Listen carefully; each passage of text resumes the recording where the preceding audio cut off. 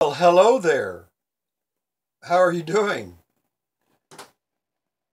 Glad you asked. We'll talk about that in just a second. Anyway, this is Rusty 78609 in Central Texas, USA, in my home base, my 26-foot RV, which I live in full time. Da da da da da.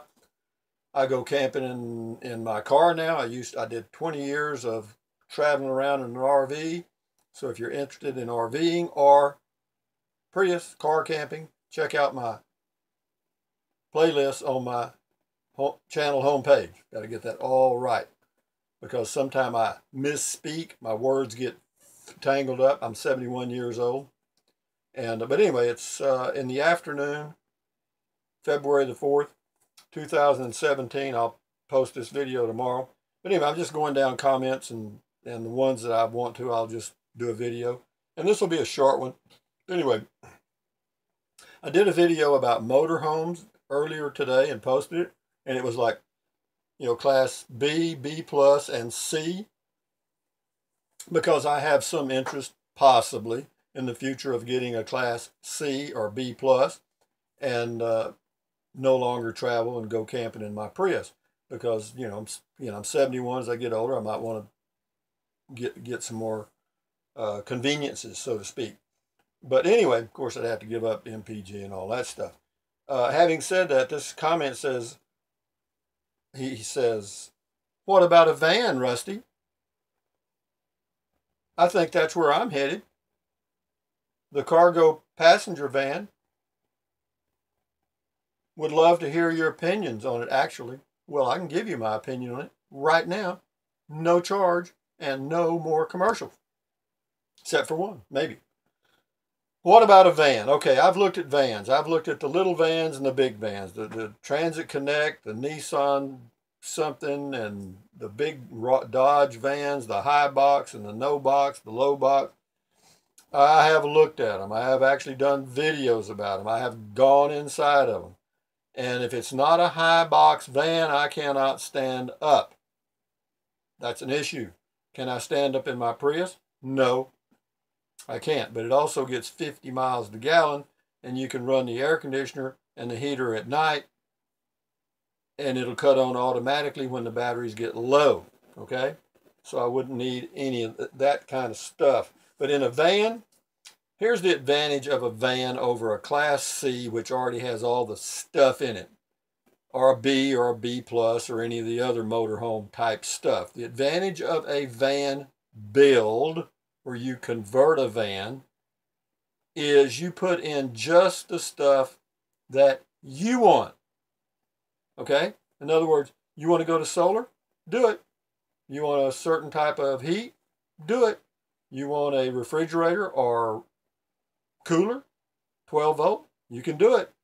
You want a luggable loo toilet that fits on a 5-gallon can? Not a problem. You want to drill a hole in it and make you a shower that runs out on the ground? Do it. You want a fantastic fan that fits up in the top and cools and blows and does all kind of cute stuff? You can do it. And once you've done all that stuff and made you a little bed and a little kitchen and whatever you want to do, it's just the way you want it. And it can be done fairly inexpensively. The first step you got to get by, though, is getting the van. Okay? And, for me, I need something dependable because I don't want to be in the boonies broke down in an old car or old vehicle, okay? And that's about all I can afford. And so for me to get a van, high box, and build it out with the stuff I would want, I could buy a used Class C, or not a B plus because they're a little pricey, but I could get a used Class C. It'd be an old junker, but and that's another thought. But the downside of a Class C is the miles per gallon. Okay, and somebody said something about me comparing apples and oranges. I do that, and I like it. Okay, you know how to compare an apple with an orange? First of all, you observe the color. An apple is usually reddish in color, and an orange is what? Orange. So is that comparing apples and oranges? Of course it is. So anyway, having said that, what about a van? I think a van is great if you are handy with tools and you want to do the build out. I love the fact that you can add the stuff you want, because that's the way I do in my Prius. When I go camping in my Toyota Prius, I don't have a lot of stuff. When I park and camp, I'm done. I don't have to put anything up, down, sideways, go outside and put up poles and take poles down. No, no, no. I don't have any of that stuff. I put a folding chair out on the ground, put a rock in it so the wind doesn't blow it away, and I'm set up. That's it. Other than I level my Prius. I do get my Prius reasonably level. If it's a half a bubble off, like you know who, then it's okay. Because, you know, when I'm half a bubble off and the car is a half a bubble off, together, we're probably perfectly level. You see what I mean? You got to be able to see that point, because a point in every direction is a perfect circle. Everybody knows that. But anyway, so vans are thumbs up to vans. Converting a van, go for it. As far as cost, whatever you want to spend. You can get an old, really used old van and do a lot of maintenance on it and whatever you want to do. Yeah, you can get by cheap. You know what I mean? But I'm for me right now, thank you for the comment. What about a van for me? No, not now. Not now. No. No, I couldn't replace my Prius with a converted van. It would not work for me because I am spoiled. I like that 50 miles per gallon. I do. And I like the simplicity of the way I've got it set up. So I may never change. I may just stay with what I've got, and I probably will. I know I will for at least 3 or 4 years. It's not, nothing's changing for that period, even if I won the lottery.